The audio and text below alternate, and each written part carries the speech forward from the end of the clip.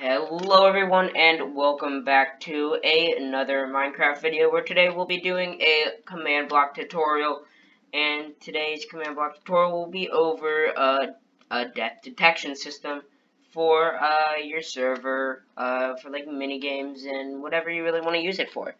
So to start off the tutorial, the first command you're gonna have to type in is /scoreboard objectives add. And we're going to add an objective. You can name this whatever you want for today. I'm just going to name my objective B. Then what I'm going to do is I'm next going to do a death count. It has to be death count.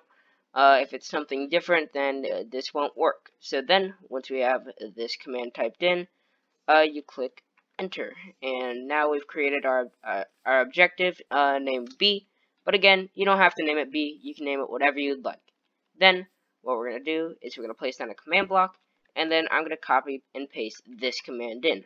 All the commands that I'm typing in will be in the description, so you can do exactly what I did and just copy and paste this in.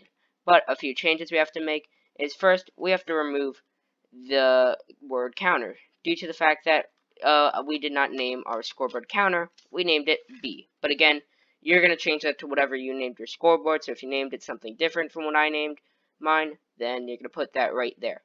Then, next step we're going to do is we're going to go all the way down here, and we're going to remove this command real quick and type in what we want it to do. I'm going to have my command say hi every time I die, but again, you can write whatever command you want it to do. It just has to be after the word run. And again, any command, I'm having mine say hi, but you could have any of these commands. Any command really works, but I'm just going to have mine say hi. Then I'm going to click repeat, always active, and we're done with that one. And this is very important. You have to type in this command first. If you type in our second command, or our third command, sorry, it won't work. This has to be right after you make your scoreboard. So once you have that done, you're going to type in the second command, which is, again, we're going to copy and paste this in. Change this to B. Then we're going to scroll all the way back here, and because if you're on a server, you want this to apply to everyone, you're going to want to click all players. So now, the scoreboard will reset once someone dies. So, we're going to turn that on repeat, always active, and we're done. So now, if I do /kill pineapple, we'll see that it says hi, and then it resets our scoreboard. And a few last closing remarks. I would highly suggest that you type in game rule command block output false, so it only shows the hi, it doesn't show that it cleared a scoreboard.